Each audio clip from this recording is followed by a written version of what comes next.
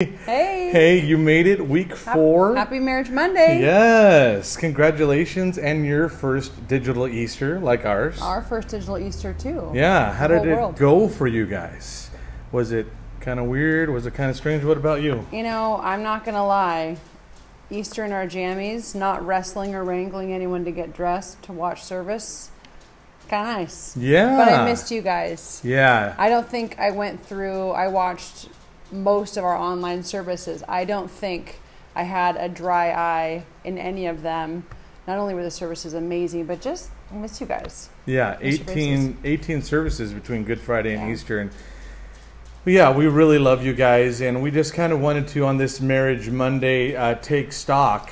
We just passed, last week, the 100-day mark of life since the first reported COVID-19 case. And so we're kind of thinking about what's the next 100 days going to look like. Yeah. There's, talk back and forth about how long we're going to be in quarantine in different states, and different officials and doctors are saying different things. But if we really want to get the most out of this next 100, I think it's going to mean looking back at what we learned from the first 100 days. Right. So what are some things that you've picked up that might help some of the marriages out there?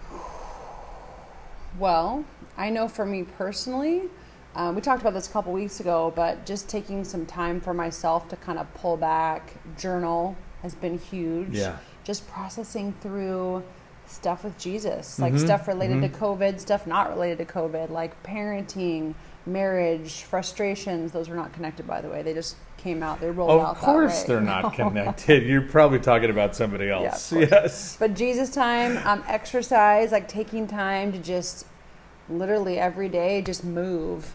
That's been really helpful. And I don't know for me if I've really found like a new normal, like schedule-wise. No. But I've just kind of had to extend a lot of grace to myself and just do my best every day. Yeah. And start every day doing my best. How about you? I think I've made the transition from how long, oh God, to how great is our God. See, for me that was important. It's a very pastoral thing to say. Thank you.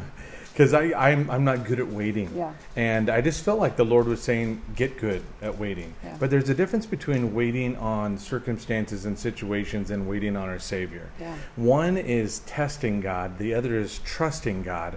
And I feel like the Lord has moved me to that place of, regardless of how long this stays this way, I want to get the most out of it that I can. Yeah. And so even embracing the weirdness, the awkwardness of digital Easter, I just started trying to find the joy in it. Yeah. And then finding the joy of actually being with you and being with the boys. The boys were really happy that we weren't, gone the entire weekend. Yeah, we were home, and they didn't have to wear shirts all weekend. They were so grateful a win for that. on so many levels. Yeah. But I think it's also caused us to be more intentional, and I'm wondering if it's the same for you with connecting with people. Like, I'm more of an introverted personality, and I'm actually like really missing people. So I think we've been at this a while when that starts happening. So imagine where your extrovert husband is like. But it's caused us to be really intentional, like in just making phone calls, making FaceTime calls, and connecting. And we did Zoom calls with our families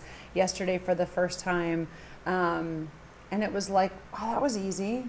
Literally, it was so easy to do. And we got to see all their faces, and it was most of them when they figured out the technology, but it was really fun. It's made us be intentional about relationship, and I think that's kind of been something that we should have done this sooner. Right. And it was our first time, our first Easter, actually intentionally doing that with our family on the mainland. And I thought, why did it take something like this, a pandemic, to make us realize how much we have? Yeah. And usually that's human nature. We don't realize how much we have until we don't have it. Right. And I just want to make sure that whatever lesson, like it took the Israelites 40 years wandering before they finally learned the lesson to trust God to head into the promised land. I don't want this to last 40 years. No. I don't even want this to last 40 more days. Yeah. And so I want I'm with to, however many more wanderings around we're going to be doing in this home, I want to learn the most I can from you, the most I can from my boys. And that's just being intentional. It's not going to happen accidentally. It's going to happen intentionally. Yeah. So even with our walks every night, not only is it good for exercise, but it's also been so good for you and I to just be able to hash out all kinds of stuff, the grieving and the frustrations. And by the time we get back here, we've got some good exercise and our heads are cleared, and I feel like we're on the same page. Yeah. So you know what, husbands and wives, take a walk.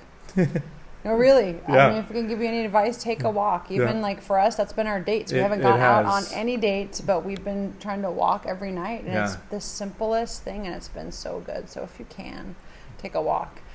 Get out, just have some time.